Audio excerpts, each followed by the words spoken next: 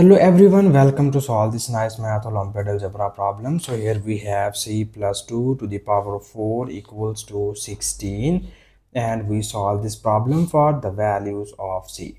So here you remember one thing is that our given equation is fourth order equation. So it means that we need to find all the fourth root of this equation. Okay, so in order to find these four roots, so the very first step we are going to do is here first we rewrite this equation as in this form. So we break this exponent and we write it as c plus 2 whole square and its whole square, and we write this 16 as 4 square. So after this step, here we need to move this 4 square in the left hand side, and we obtain c plus 2 whole square and its whole square. So this 4 square is written as minus 4 square, and this is equals to 0. So in the next step, here we need to apply the nice algebraic formula. You know that if we have a square minus b square, it is equals to a minus b times of a plus b. So here you see that c plus 2 whole square be the value of our a, and this 4 be the value of our b.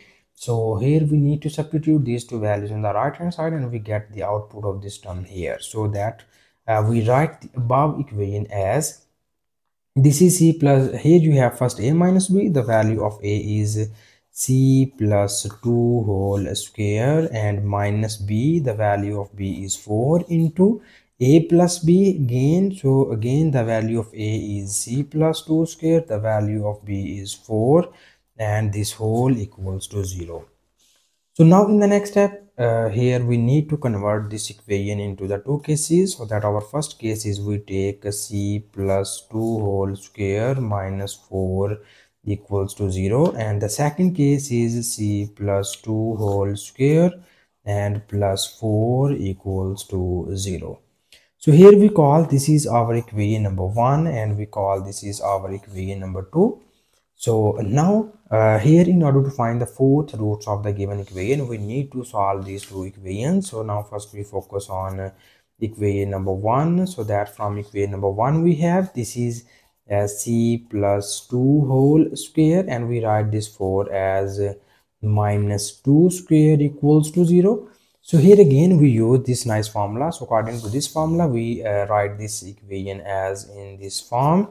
So here we have a plus b. So a is c plus 2 and b is minus 2. This is a minus b into a plus b formula. So we have a is c plus 2 and b is 2, and this whole equals to 0. So you see that this minus 2 and plus 2 are cancelled by each other, and here we get only c into, here you have 2 plus 2 becomes 4, and this whole equation equals to 0. So in the next step, here we just convert this equation again into the two cases. So first we write this c equals to 0, and here we write this c plus 4 equals to 0. So this is the first root of the given equation. So here when we move this 4 to the right hand side, then you get c is equals to minus 4. This is the second root of the given equation. It means that we will just find these two roots of the given equation. So now in order to find the other roots, we need to focus on equation number 2. This is equation number 2, and now we copy down this equation number 2 here. So from equation number 2 we have c plus 2 whole square plus 4 equals to 0.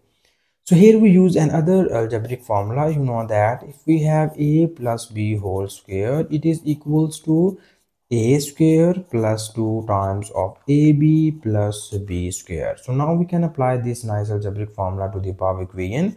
So that our above equation is written as this. Here our a is c, it will become c square plus 2 times of a is c, and b is 2 plus b square. So b is 2 square, and plus 4 equals to 0.